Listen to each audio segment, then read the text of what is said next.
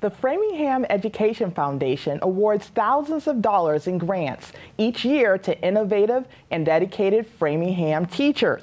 One way the foundation raises money for those grants is by holding an annual town-wide spelling bee when lots of fun-loving spellers seek glory and risk embarrassment in front of friends and neighbors. The annual event began in 1990 and has grown to include dozens of teams from schools, businesses, and community-based organizations.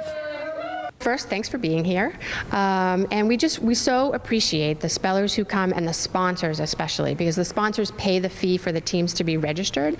And so it's the sponsors, the PTOs and the various businesses and nonprofit groups who pay the registration fee, because that money will go right into the classrooms of Framingham.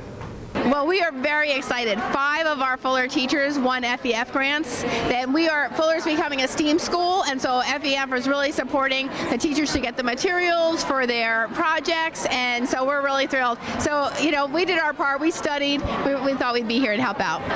We're here tonight representing Framingham Community Theater. This is our 6th time at the Spelling Bee, and we are really pumped up for tonight. We're celebrating our 10th anniversary of theater and community in Framingham, and we're really glad to celebrate with the Ed Foundation on their wonderful event.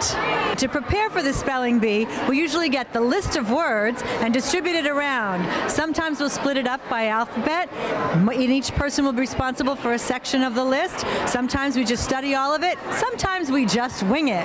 But as Framingham Community Theater, we always come with something special on. I have lost 10 times, but I keep coming back because we think it's a great event, and it is a lot of fun.